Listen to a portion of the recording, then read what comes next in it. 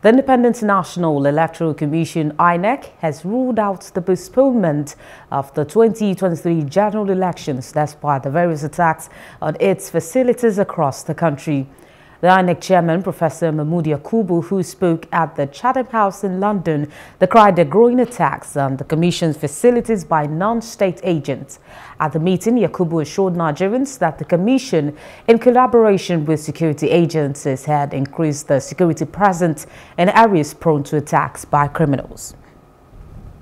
50 facilities of the Commission were attacked in various parts of the country, mainly in the form of arson and vandalization.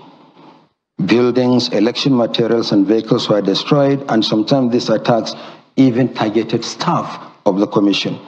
During the continuous voter registration, some staff of the Commission in Imo State were attacked, resulting in injuries and death. The implication of the attacks is that we have to rebuild facilities and replace materials.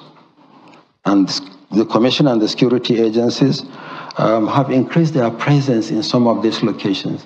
The last attack actually happened on Sunday last week, but because of the cooperation between the military and the Electoral Commission, were able to respond, and the damage was limited to just a section of the building in a local government office.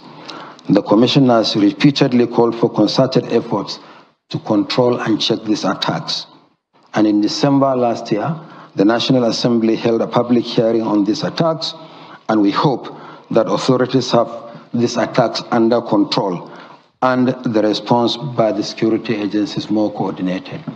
But in spite of these attacks, we'll rebuild facilities, we'll replace damaged or lost items. The election will continue. Hello. Hope you enjoyed the news. Please do subscribe to our YouTube channel and don't forget to hit the notification button so you get notified about fresh news updates.